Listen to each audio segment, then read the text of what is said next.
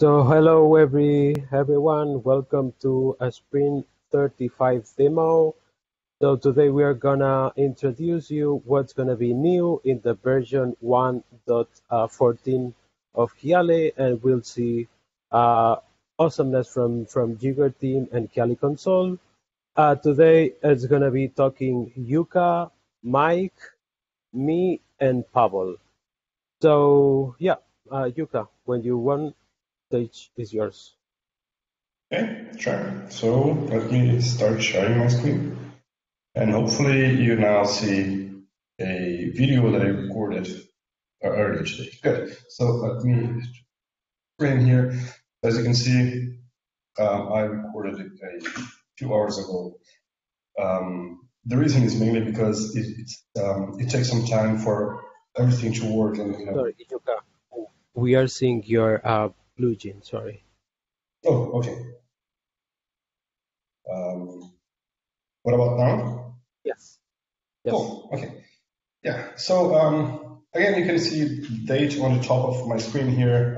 It's 1 p.m., so it's a few hours ago. And this is a fresh OpenShift cluster. And the feature that I'm demoing today is the horizontal pod autoscaler. Right? So basically, I'm creating here a new project, so a new namespace on a OpenShift cluster, and I'm deploying the whole operator from scratch. So it's running on my machine, and I deployed also search to serve as the background, as the backing storage for our instance. Then once the Elasticsearch is ready, we create a new Jaeger instance. So it's named tracing. So in its code here, you see that it's a Jaeger resource named tracing, and this is currently using an image that I pushed based on today's master of Jaeger, so Jaeger collector, because that has a new flag so that we can control the size of the queue based on memory allocation instead of items. And we then further configure the CR to say how much memory do we want to request for this pod or for the collector. And based on that, we're having the pod autoscaler from Kubernetes to be configured. We say that we want at least 3 replicas and at most 10 replicas, and we then configure that to use Elasticsearch that we just deployed. Right now, I deploy a trace generator. So this is an application that is available on Jaeger Trace. And then I configure the trace generator to use the tracing instance that I just created on the observability namespace, which is a project that we also created a couple of minutes ago. Now, the trace generator has some parameters. So we have 10 workers, and that should be enough to generate quite some load already, right? And it's only one replica. Now we have here the new namespace, so observability namespace. We have the tracing collector deployment. I think this video is speeded up. Yeah. Okay. Now it's better. Okay, so now that I have everything deployed, there is also a HPA, so horizontal pod autoscaler, also deployed. And we see that it's currently watching some metrics for our collector, so CPU and memory consumption. And we have 3 pods available for the collector. And after some minutes, we would see that it scales up to some more replicas. So let me just skip this video here a little bit. So we see that we scaled up from 3 to 4, and then from 4 to 7, and eventually gets up to, eventually it gets up to 10. Which is the maximum amount of pods that we want for that deployment. And then once it reached the maximum, then we undeploy the trace generator. So it's finishing scaling up to 10. And we can then undeploy the trace generator. Right, and once we do that, there's nothing more happening on our namespace here, so we're not generating any new traffic to the collector, and eventually the collector will then go back to only 3 or 4 deployments. So it takes quite some time because scaling up has to be very quick, and scaling down takes more time because it's better to stay at 10 than to scale down and then back again if there's some more load. So after about 10 minutes, then it starts scaling down. So from 10 to 8, then to 7, then to 6, and eventually it goes to 4 and 3. So this is available from the Jaeger operator 1.17, which is not released yet. It's probably going to be released a few days after Jaeger 1.17. And that version then, by default, creates a new HPA for all Jaegers. And yeah, so that's what I had.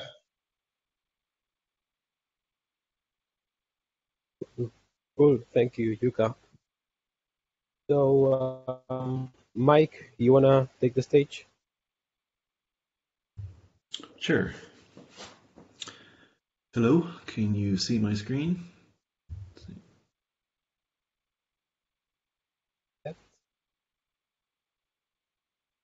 Yes? Yes. Okay. We see Google Docs. Right. So I'll be going over the tasks that Team Saturn worked on in Sprint 35. The first one we have is a resource badge tooltip in the graph side panel. This one's easier to show you than to actually describe it here.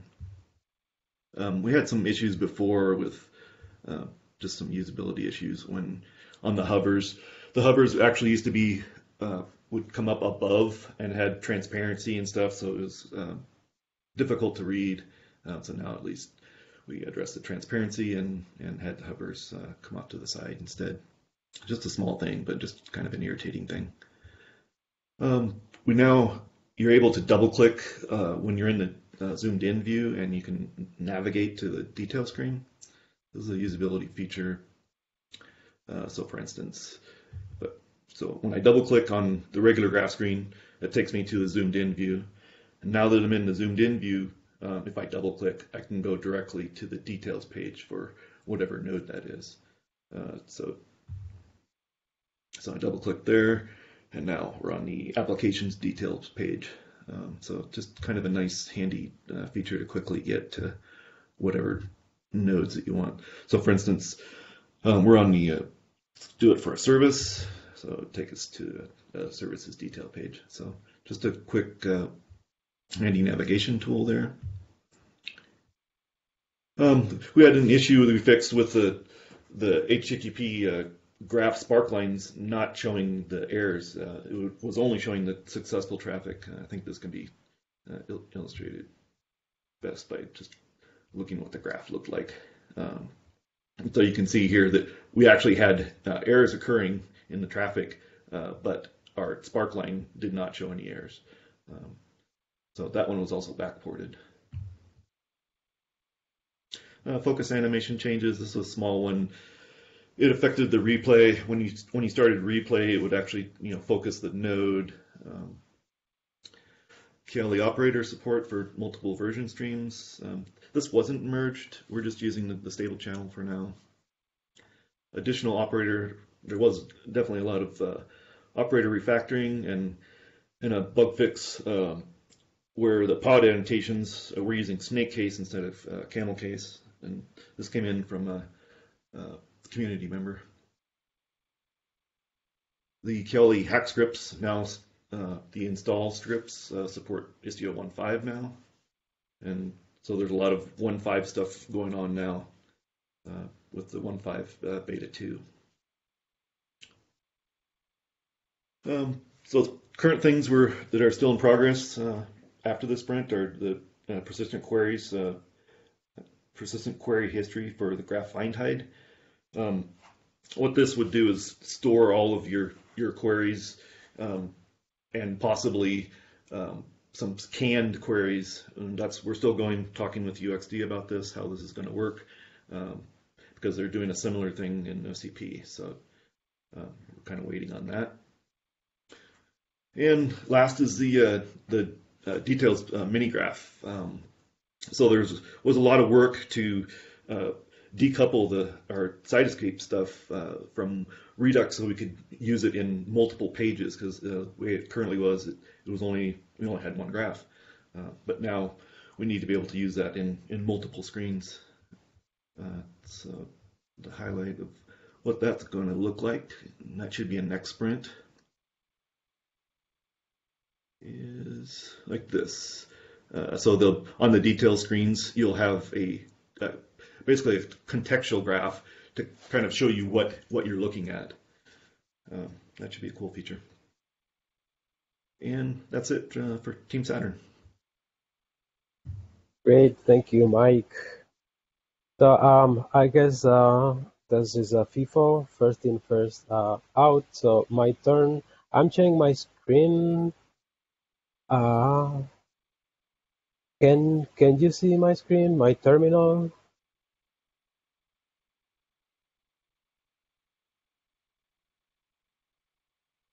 Is it a yes?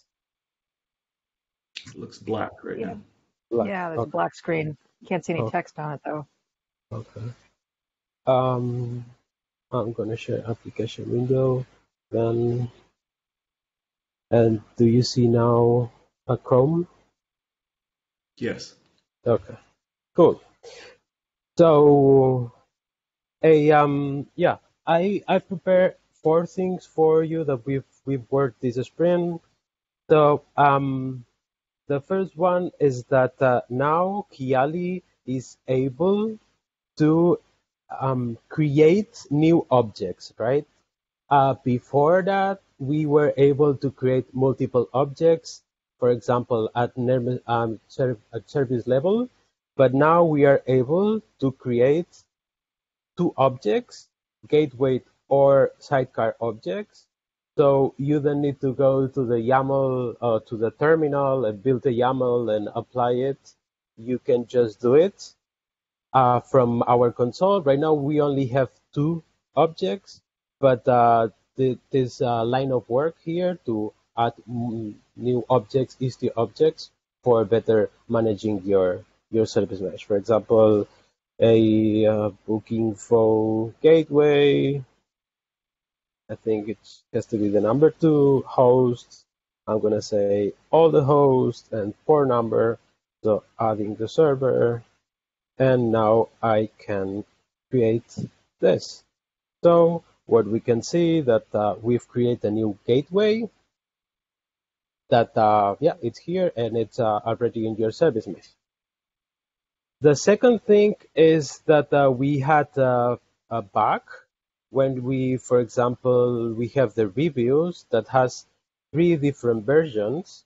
If you create, for example, a waiting route, deciding splitting the traffic to the 3 versions evenly. So when you create it, there's been 3 different objects, 2 different objects created.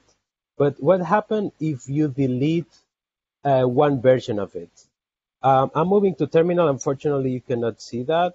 But if I delete a deployment reviews, for example, version 3 from default, okay.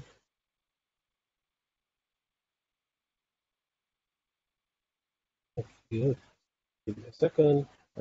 Kubernetes, get deployments from namespace, namespace default. So Kubernetes delete deployment, reviews v3. So I've just deleted. We can go to the graph, and you will. Okay. From here, it's going to be easier. Now we see that we have 2 on the bottom of the screen. You see that we have 2 deployments instead of 3. And we have that here we have problems on our validation because there's this destination rule uses a subset for version 3, which is wrong, right? So now if we want to update this routing, these routes we have, now it is updated with the new number of deployments. Before that, this wizard was not updated, so it had the 3 versions and it behaved oddly, right? So now we can split it, we can do the update, and the configuration is no complaints on that. That warning, it was already there.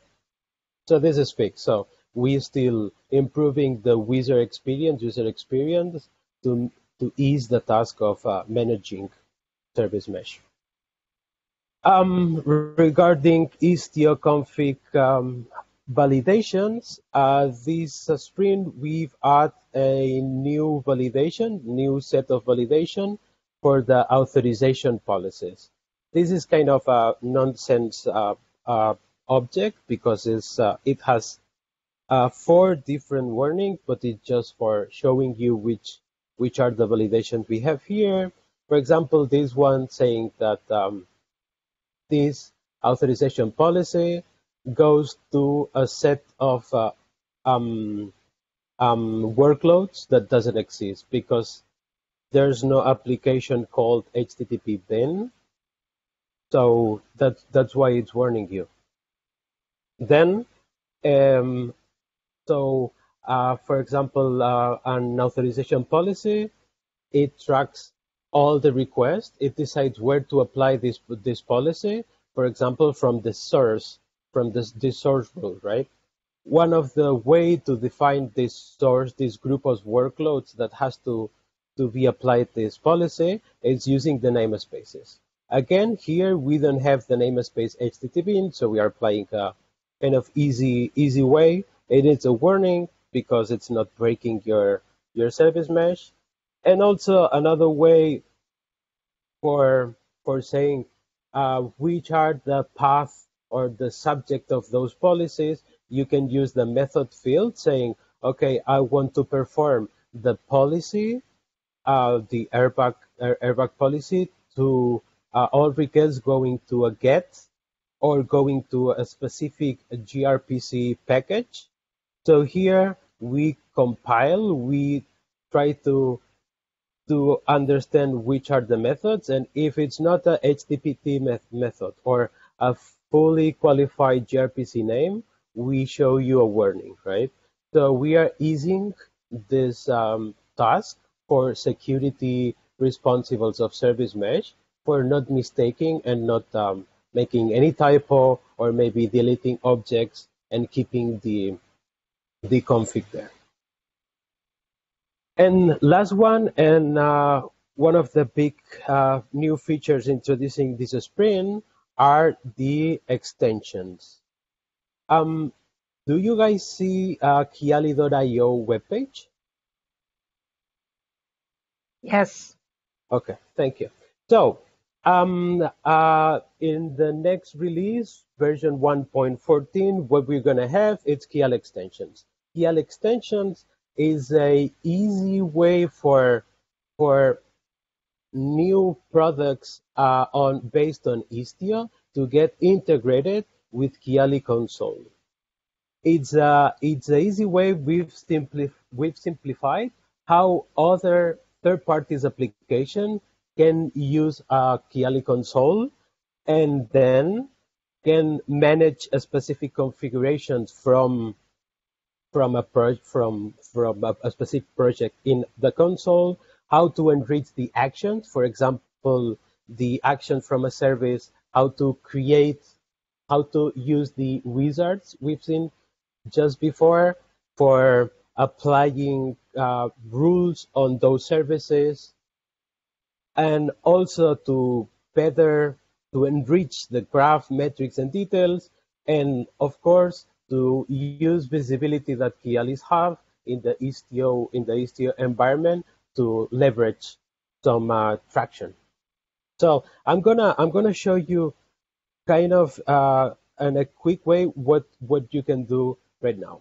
I'm gonna play with the first extension we have, which is the 3 scale one, and um, you don't only you have to do two steps right now as a user of it, which is creating the necessary CRDs. I'm going to terminal and I am creating all the 3 scale necessary CRDs. And then what I need to do is add all the configuration necessary for those CRDs to the Kiali console. As you may see here, we have a new level on our config piece in our config YAML for the extensions, and then every extension has its own name, right? So I'm gonna create this one, and again I'm moving outside of the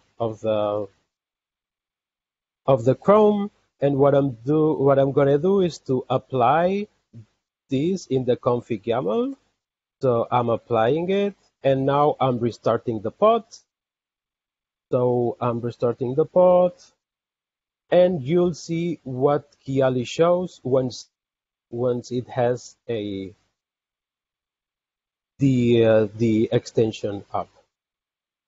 Refreshing this, and as you can see here, we have a new section, one specific and dedicated section to the extension, which is the 3-scale config, where you can see you can manage all the instances related to the integration. You can create one.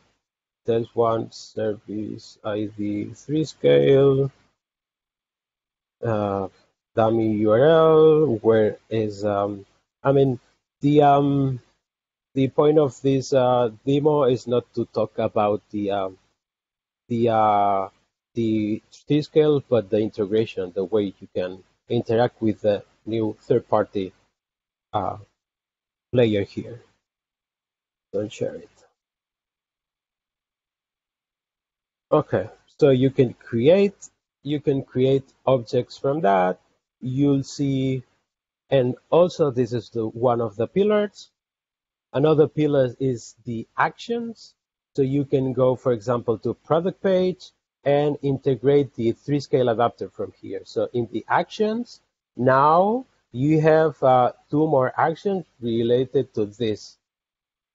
So there's an extension, so you can select which object you want, and this is totally configurable for you. So view, oh no, so create, and it's created. And now you can go to the Istio config, and in the Istio config, you will see what the integration Kiali and the integration the third party has created for you. So what we have after that is that a specific service is integrated with this third party, right? This is in terms of user, but how it is in terms of developers, if you are a new product that wants to be integrated with Kiali, what I have to do. So there's two different things to do. We've prepared Kiali for having an easy way to integrate with the backend. So you have this extension. You have to add your new extension. Add what is necessary on your operator. So all the variables you need, the settings you need to have, and then the handlers and the routes, right? And then also you have to implement the front end part. And yep, that's it from my side. So let me stop sharing. And Pavel, you wanna get in? Yeah, I will just share my screen. Good.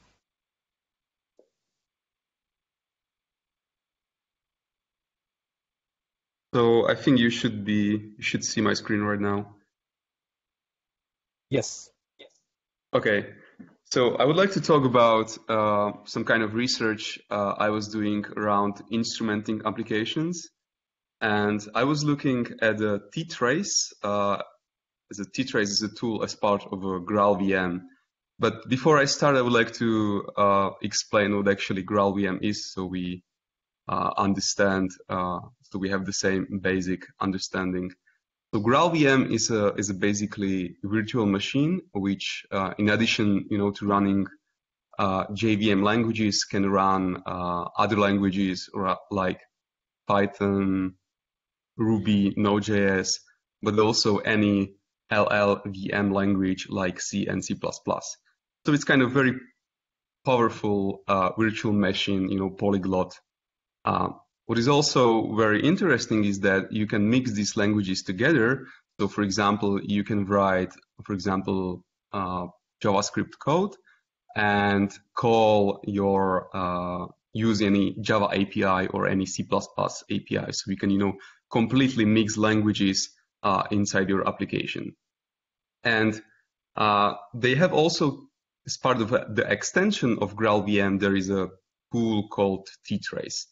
And the T-trace is something like agent-like instrumentation for maybe you are familiar with Java agent. So it works in a very similar way. So let's have a look at code so you can better understand how it actually works. So I have prepared a very simple Node.js application. So you see, I'm just using the HTTP package. I'm creating the server, and then I'm just logging something to standard output that when I get a request, then there is some timeout, like a wait, and then once the response is sent or before the sending, I'm logging a second statement. So there is no tracing involved in this application. The only tracing related code is here at the top. I'm just loading Jaeger client package, node package. And then there is a limitation in GraalVM and in T-trace that it cannot load packages in the agent script. So I just have to do it here. So this is the application. So let's have a look at the instrumentation. So the instrumentation is a different file, and there are two basically functions. The first one, it just creates a Jaeger tracer, standard Node.js Jaeger open tracing implementation. I just configured the reporter to send the data to local in my local host and this port. And I will say that I want to sample all the requests. And the interesting function is this initialize the agent, which actually instruments my Node.js application. And there are two instrumentation points. So the first one is invoked for every function in my application. So when a function is invoked in my application, this this function triggers. And what it does basically, it gets the frame variables and the arguments of the function from my application, and I'm just checking if the arguments are request and response, so I know that I'm in the HTTP handler method. And then I just start the span and I put the span into the response object, and I also put the span ID into the response object.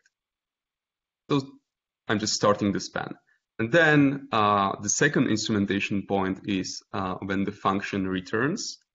So again, this runs for all the functions from my application, and there I'm just checking if there is a response, and if there is a response which has a span, I just log the status code and finish the span. So this is in JavaScript you can do instrumentation explicitly. So we could write our starting of the spans here in our kind of like business code or in the middleware. Or we could use something like monkey patching, where we would replace specific, like modules, or I'm not sure if call them classes, but kind of like piece of code. We would just, replace them with our traced alternative. So let's have a look how it works. I'll go to terminal. So I will just execute it. So I have to call this node from GraalVM distribution, and then I'm passing the application, which is the server.js, and then I'm also supplying the trace script, which is called Jaeger node.js. When I run it, it says like agent is ready and Jaeger tracer is initialized. And then I just create some requests, and I will verify in the Jaeger UI whether I get the traces or not. So I see there is some data coming, and we see it's the standard spams what we get for the HTTP request. If I look into the application logs, we see the logs from the agent, but also logs from the server side, so from our application. And our application has access, to the variables set inside the trace script. So for example, this ID is the span ID, which is started in the trace script. And then in the application, I can access it, I can print it, or I can even use it for as a parent for spans started in a business logic. This is a very simple example, but it demonstrates, how this technology can be used to instrument the applications. And if you think about, the future work, what we can do, we can, for example, have a trace script which opens a port with some kind of REST API, and we can actually upload any script on the fly to our application to instrument the different parts of our business code or our middleware what we are using. And then also the REST API can also provide functionality to disable instrumentations on the fly. And what is also interesting, this for me, was that in GraalVM you can, or with ptrace and GraalVM, you can write the instrumentation in a different language than the application itself.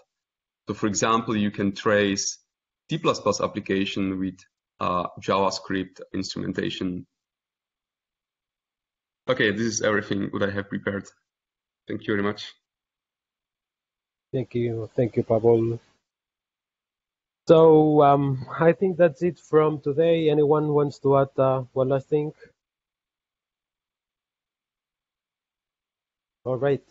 So thank you everyone for attending. We will have another sprint demo in 3 weeks, Friday, same time. That's going to be a sprint 36, and it's going to be for version 1.15. Thank you everyone for joining, and see you next time. Bye bye.